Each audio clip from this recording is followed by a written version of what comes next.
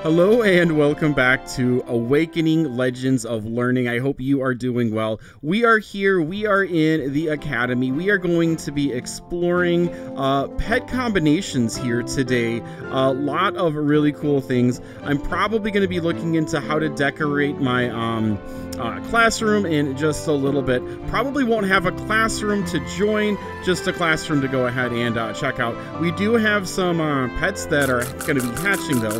Let's go ahead and get those on the way down. Nothing legendary, but this one is a cool one. All right, we have a creeper. That's awesome. Let's go ahead and place this guy in here. Sure All right. Remember, you can speed it up in order to get it a little bit faster. Answer some questions, and you are good to go. All right, here we go, and let's see what we get this time. Is it another creeper? It's a rare egg, so it is not. This is a Gloom Hood. Gloom Hood, awesome, awesome. Are you sure you want to place the egg in this nest? You won't be able to remove it until it's... Yes, I am sure. That's only 39 minutes for those guys, so that is great.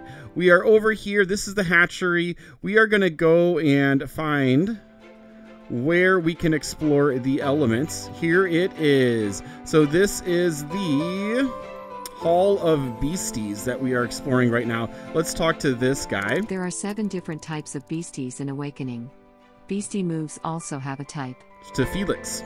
Each type is strong against 2 other types, but also weak against another 2. So choose your beasties and moves wisely. All right, so this is the general consensus is that you want to go ahead and make sure when you're picking your battles that you are covering all of the different pets. So we can bring in 4 pets. So for this, like this pet right here, the bug type, you are going to be strong against grass plants, and then you're also going to be strong against rock or stone. And so that's something you want to factor, and this is a really good place to go ahead and plan. Now also for if you have a plant type beastie, that is going to be strong against rock, and then also strong against lightning. And then lightning types, they are going to be strong against, here we have the, excuse me, the air types, and then ghost types. And then our ground types, or stone types, are going to be strong against lightning, and then also ghosties. So the weaknesses too, you kind of have to plan for. This is going to be weak against the bug type, and then also the plant type. And so if I come on over here, you can see that the plant type, it's strong against the stone, which means stone is weak against it. And then also here we have this bug type being strong against stone, so that's against it. So if you know the strengths, you know what it's going to be weak against too. Fire is strong against plants and against bugs. That definitely makes sense. Here we have the air type. Air is strong against fire, and then it is also strong against bugs. And then our ghosty types are our last group. They are strong against air and fire, so weak against stone and lightning. So this is a really good place to plan and to sort of plan your teams and everything like that.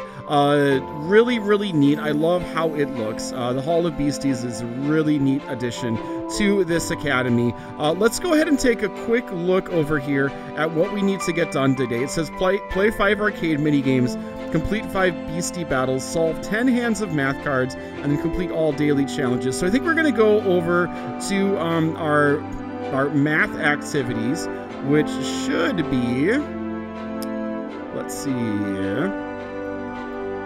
Here's the math room. Very cool. Okay, so math cards is going to be right here. Use the given cards and operators to reach a target number. How fast can you find a solution? All right, let's see if you can beat me here as we do this. So we have to, 6. We're doing 6. So 3 minus 3. 5 plus 1 is 6. 0 plus 6 is 6. All right, that's one of them. We're going to 8. So we are going to do, let's see, 3 minus 1, 2 plus 2, 4 plus 4. All right, let's play again. And we are going to do 11. So we're going to do 4 minus 1, 3. 5 plus 5, and then 1 plus 10. There we go. This is a really good way to get coins as well. So I do this regularly to go ahead and get coins. There we go. Or I guess XP. XP is what this provides. So if you're trying to climb up the leaderboard, then this is definitely a good way to go ahead and get that. All right, I made an error there. Let's go ahead and get this wrong. I was talking and trying to do it, so let's go ahead and see if it gives me another time. It does not give me another chance, so let's go ahead and go back. Oh, okay. There's a back arrow, so let's go ahead and go to the back arrow and then see what we were doing. 3 minus 1. I was talking and doing that, so I bet you guys got that before I did. All right, 2 plus 10, and there we go. Let's exit and then see. So pretty good amount of gold, pretty good amount of XP as well. Let's see how close we are. We have done 5 hands, so we'll do cards and 5 more. See if you guys can beat me here. So this is pretty straightforward. We'll add these up, make double 7s, and then we'll get to 14. And then to get to 2, so 3 minus 1 is 2. 2 minus 1 is 1. 3 minus 1 is going to give us 2. All right, 13. So we'll do 4 minus 1, and then 5 plus 3, and 5 plus 8. There we go. I think we have 3 more. Okay, so we are doing 3 minus 1. 3 plus 2 is 5. 5 plus 5 is going to give us 10. All right, and we're going to 8. So let's see.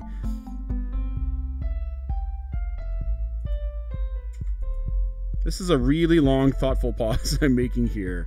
All right, so we're going to do 4 minus 2. 5 plus 5. That should not have taken me that long. 10 minus 2, but that is okay. We're going to do 1 more here. And then this is going to be 1 plus 4. 4 plus 1. 5 plus 5. All right. I think that we have gotten our daily. Let's see. It looks like we have. And 2950 gold. So pretty good addition there. Solved 10 hands of math cards. Let's claim our reward. Awesome, awesome, awesome. Now I still have to complete 5 beastie battles and then play 5 arcade mini games. What's cool about this is I believe that the this layout, there is an arcade room up here. I think it's up this way. That's the classroom, science room. This is the slide, I think. I love it. Woo! That's so cool. And then let's come up this way. I think there's some arcade games up here.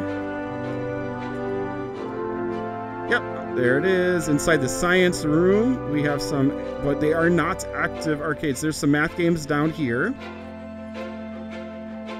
Let's see, that's the helipad. And okay,